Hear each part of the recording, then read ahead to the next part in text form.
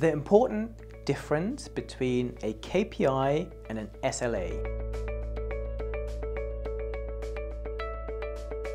One of the questions I get asked a lot is, what's the difference between a KPI and an SLA? So let's look into the difference.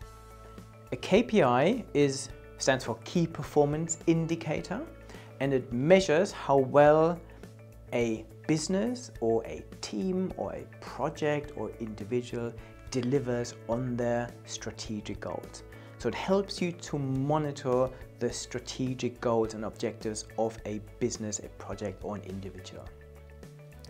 An SLA stands for Service Level Agreement, and it basically is a wider agreement that you set between a business and a supplier of a service. So you figure out, as a business, you might want to have someone to handle your IT support or someone that handles your calls.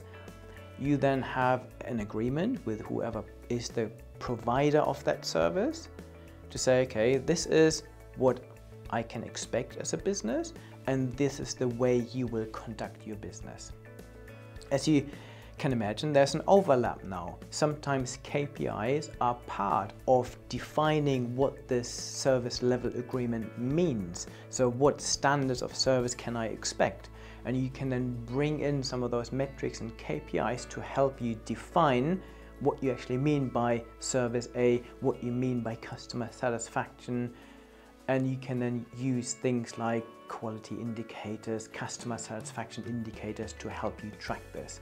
So basically, a KPI is a strategic metric for a business, and SLA is a service level agreement between a service provider and their customers. And KPIs are very often part of a service level agreement.